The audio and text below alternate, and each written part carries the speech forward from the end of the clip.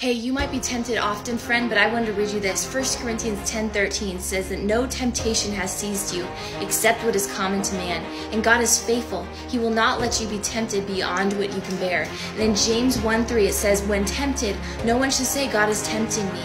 For God cannot be tempted by evil, nor does he tempt anyone. Temptation is not from God. It is from the enemy. And know that God never tempts us. And Jesus was led into the desert. He was tempted by the enemy.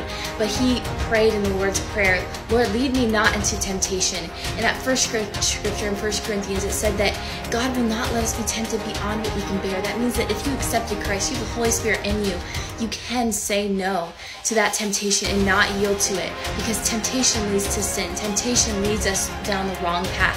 But know that you can overcome it. You can do all things through Christ who strengthens you. Be strengthened and hold up under that pressure of temptation. You can do it.